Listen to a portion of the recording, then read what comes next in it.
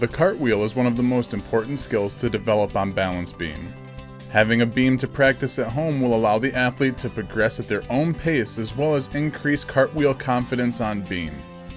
Start with arms up and connected to the ears.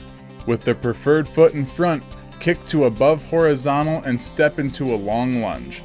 The hands will reach forward on the beam, keeping a straight line from hands to hips to back ankle. Place one hand at a time on the beam while kicking the back leg up and over the top. It is important to maintain a neutral head position as well as look under the second shoulder as the first foot is landing on the beam. Stand up tall, lifting the hands off the beam as the second foot levers the body into a lunging finish position.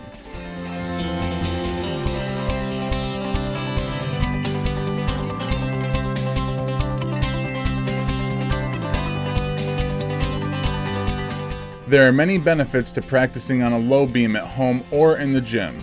It reinforces correct shaping with confidence and allows the athlete to do multiple repetitions. Thank you for watching Tumbl Trak training tips. For more videos like these, go to our YouTube channel at youtube.com/TumblTrak or visit our website at tumbltrak.com. Tumbl Trak training tips capture athletes who are working towards improving their skills. Please evaluate these tips for content rather than execution.